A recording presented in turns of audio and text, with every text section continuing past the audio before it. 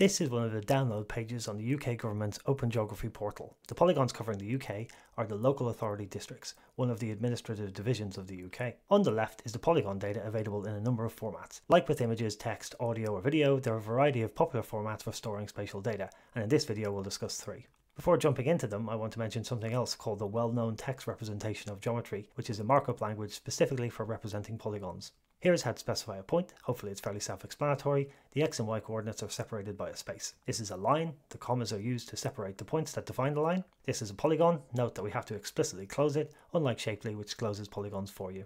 We have other types like geometry collections, which are containers for multiple geometry objects. WKT is a very simple way to define polygons. The file formats we'll look at are a little more complicated because they attempt to capture more information. Probably the easiest type of geographic data format for data scientists is GeoJSON. This is similar to JSON, but specific to geographic information.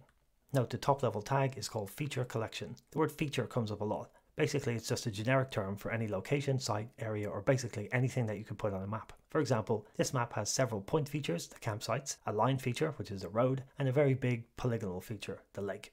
GeoJSON is fairly self-explanatory. A typical one looks like this. Here we see a point, which is specified by a single pair of coordinates. If you've seen JSON data before, this should be very familiar.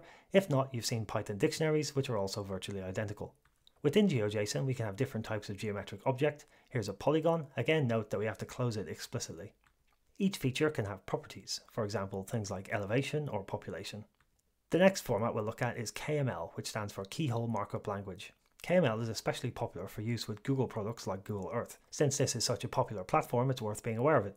KML is a tag-based markup language like HTML or XML, so it's a bit more structured than GeoJSON. The key objects are the place marks. These are basically equivalent to features. They specify some place that could appear on a map. Geometric objects are specified by tags, and other tags associate different information with the place. There's a lot more to KML. Here I'm just showing you the very basics, but if you want to learn more, Google have a lot of tutorials. The final data format, which is very popular and very common, is the shapefile, which was developed by a company called ESRI for use with their popular GIS software. Shapefiles are rather complicated. For shapefile you get at least 3 files actually. The SHP file contains most of the information. The SHX file is an index that allows the software to jump around the main file, and the DBF file contains information for each file in a database format. You usually get a PRJ file too, which tells you the coordinate system that was used. Since shapefiles are rather complicated, it's best to deal with them via specialized libraries. Some good ones in Python for dealing with shapefiles are Fiona, PyShape, or GeoPandas, though GeoPandas internally uses Fiona. Let's show how to use shapefiles by downloading one and looking at it. I downloaded the World Borders dataset from the Thematic Mapping website. We import Fiona and open the shapefile in the standard Python way. Note we only need to give the name of the shapefile, not the other helper files. Just like other file formats we looked at, shapefiles are organized as a collection of features which we can iterate over. This is the first feature, representing the islands of Antigua and Barbuda. We have the geometry part, which tells us the shape of the islands. Notice it's a multi-polygon because there are 2 islands. Then we have the properties tag, which keeps track of a number of attributes of this feature, for example, population, area, and name.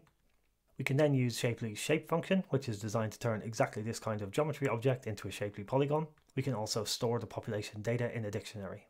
This is how I prepared the data, which was plotted at the end of the previous video. Joining the data manipulation in this video to the plotting stuff in the previous one, you should be able to make this map. Now we have to understand different map projections in order to make it look a little bit nicer.